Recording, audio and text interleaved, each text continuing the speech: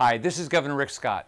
And I'm Lieutenant Governor Jennifer Carroll. We would like to wish fathers across the state a very happy Father's Day. Being a father has been the most rewarding experience of my life. And now, with the arrival of my first grandchild, I am even more aware of the strong role that fathers play in a child's life. This week is a time to be thankful for the positive impact fathers have had on our lives. Unfortunately, hundreds of children in Florida are still searching for a loving father and a lifelong family.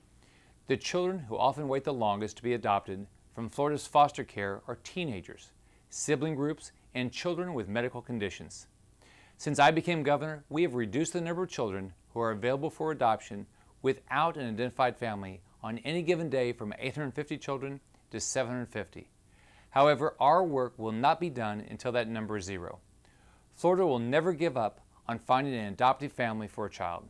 Both Governor Scott and I have personally benefited from the love and support that adoption brings.